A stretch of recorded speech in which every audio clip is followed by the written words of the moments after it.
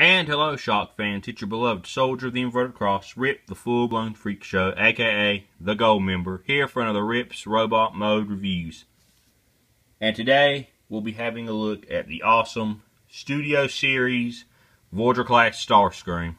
Now, the Studio Series, if you watch my Blackout review, I believe I said it in, it's kind of what got me back into collecting Transformers again, because I enjoy the movie designs, even though that's an unpopular opinion. I love these things. I like the creepy design. And Starscream never really got a good toy other than the Leader Class one. And the deluxe one was nice, but it was way too small. So the fact that they actually just kind of upscaled that and retooled a few things makes me very happy. He's a big Voyager, and he has got me very hyped up for the Megatron that's coming. Just for scale-wise, here he is with a Stinger, because he's the one I have near me at the moment. Stinger's a pretty cool little figure. He's a big figure. He's huge. As far as like the colors, it pretty much looks like he did in the movie. Like, I mean, I'm glad they didn't go with the tattooed look, because I don't think the tattoos look stupid to me. But this looks really good. Head sculpt.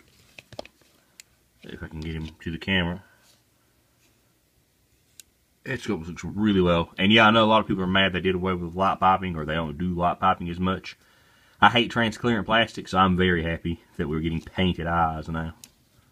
As far as accessories, he comes with this. And I know they showed him in like product shots with the chainsaw from, was it Revenge of the Fallen? And he didn't come with that. So I'm assuming we're getting a repaint of this guy with the tattoos at some point.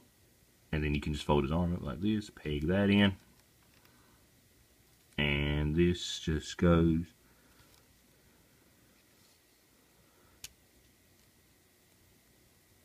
Let me see how it goes in. There we go.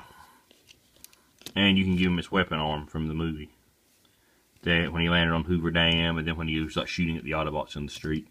And I know these things come with a backdrop, but I've got Starscream to put up somewhere. They take up way too much space. Man, I was just checking something there.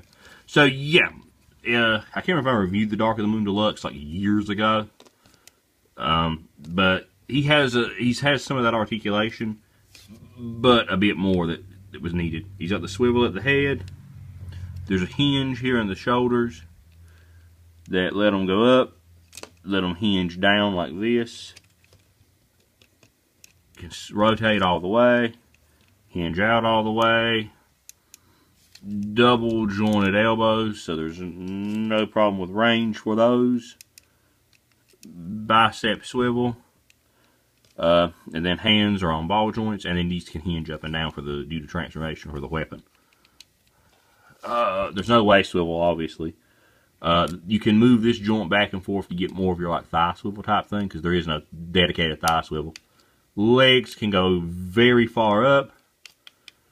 Then he's got the chicken leg knees, and they can go forward, and then he's got another knee here.